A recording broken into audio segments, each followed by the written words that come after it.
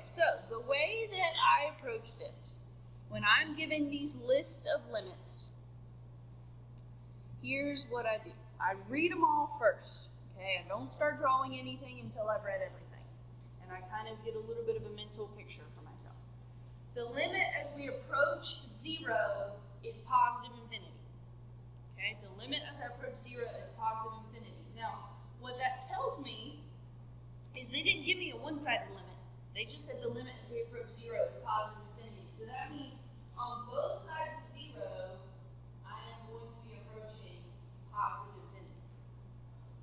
B, the limit as we approach 2 from the right is positive infinity. So on the right side of 2, I'm going to be going up.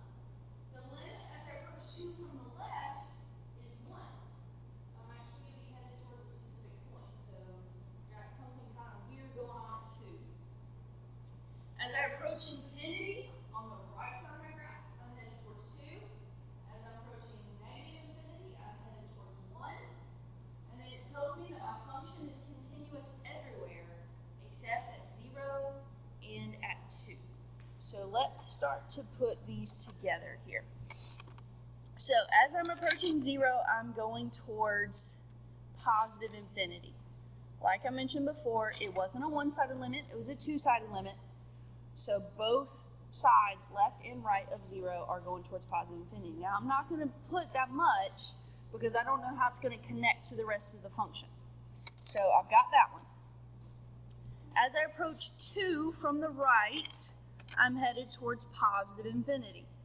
So I'm going to do the same thing there. 2 from the right, I'm headed towards positive infinity. I'm not going to draw too much of the graph. I'm just putting a little tail there because I don't know what else is going on.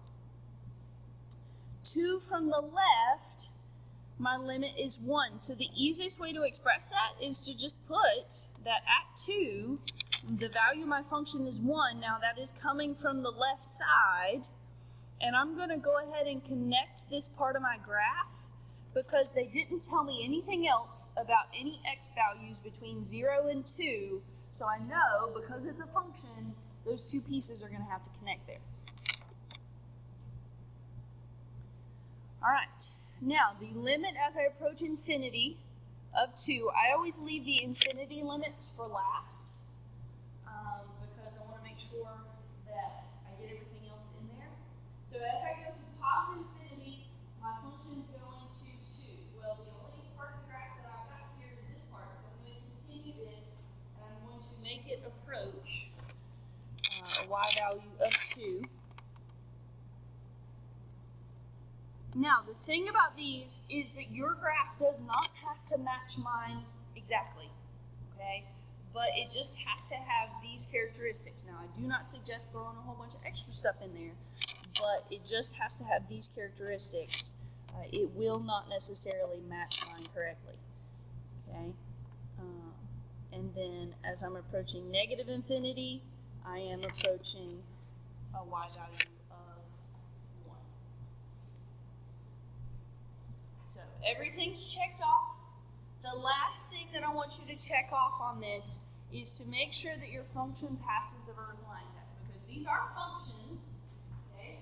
But in the past, the biggest issue that I've had is that people have the craziest stuff drawn on their paper. They have like overlapping pieces, okay? It doesn't even pass the vertical line test. So take a split second at the end to just kind of look across your graph and make sure that you're not hitting it in more than one point anywhere on your graph, okay?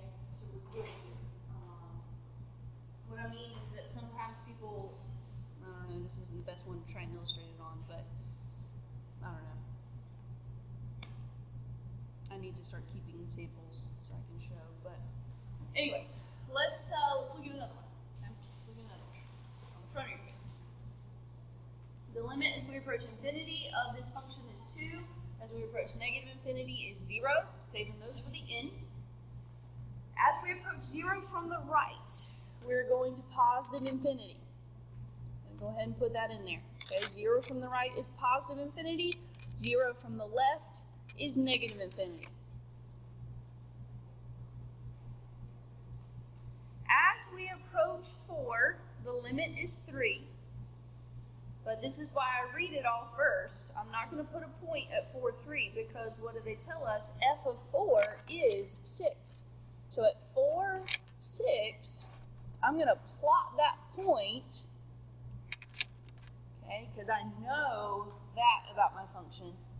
As I approach 4, the limit is 3. Well, the easiest way to express that is it's a whole. We're headed towards 3, but at 4, we actually equal 6. So put you a hole there at 4, 3. Those are the only details we have. The only thing we've got left here is to fill in our infinite limits. As we approach positive infinity, our function is approaching 2. So I'm going to start in my hole here, and I'm going to approach a y value of 2. And then I need to connect it to my limit at 0.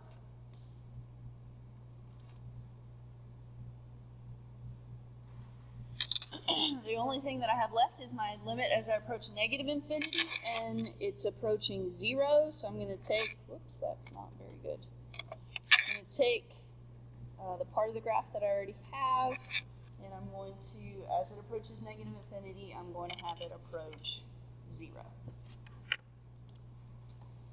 My function is continuous except for at 0, which I knew 0 was a vertical asymptote because its limits were going to infinity and negative infinity. And except for at 4, which I knew I had